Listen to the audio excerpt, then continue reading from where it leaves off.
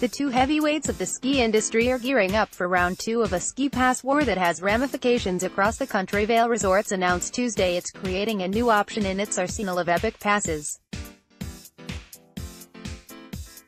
The company will offer an Epic Day Pass next season that can be purchased for 1 to 7 days. The new offering is part of what Vail Resorts has branded its Epic for Everyone campaign. The announcement came about 1 week after new kid on the block Alterra Mountain Co. announced a renewal discount and payment plan to try to entice returning and new customers to its Icon Pass. People who renew the full Icon Pass will get a renewal discount of $30 if they purchase before April 24th. It was a clever way of blunting an increase in the pass price of $50. Returning customers will just see a net increase of $20. The conditions for use of the Icon Pass at Aspen Snowmass will remain the same for 2019-20. The full pass will again offer a combined 7 days of skiing at the 4 local ski areas. The full Icon Pass is $949 if purchased by the early deadline or $919 with the renewal discount. It offers unlimited skiing to 14 destinations plus up to 7 days at additional resorts and a combined 7 days at resorts such as Aspen Snowmass. Aspen Skiing Co. is owned independently by the Crown family of Chicago and isn't part of Alterra Mountain Co. The Crowns own a portion of Alterra.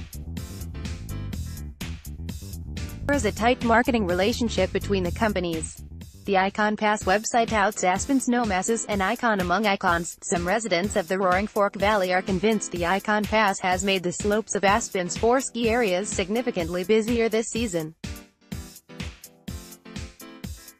The latest example, they say, was Sunday, a great powder day where Aspen Highlands experienced some of the longest lift lines in memory.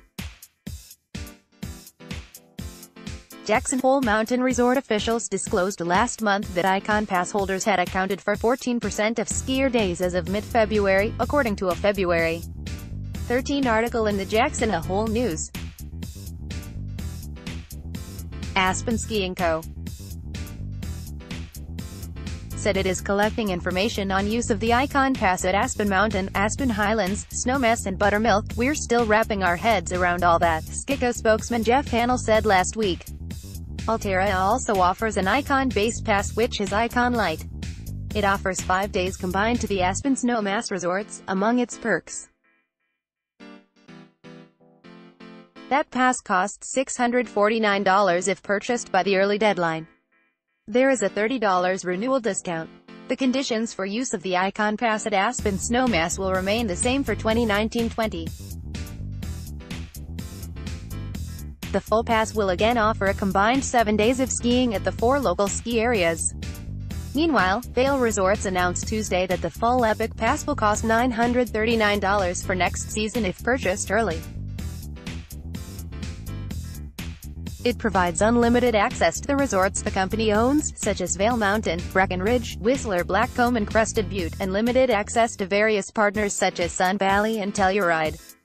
It also offers an Epic Local Pass starting at $699. The new Epic Day Pass starts at $106 for 1 day of skiing at any of the company's North American resorts.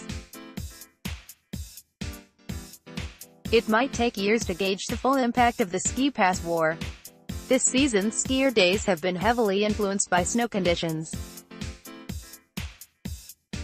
Local season pass use has soared at many resorts, including Aspen, because of excellent snow conditions throughout the season. So, it would be easy to attribute increase to the Icon Pass when it's really excellent snow conditions. It's also tough to gauge how many Icon Pass holders previously owned a different pass good at Aspen Snowmass.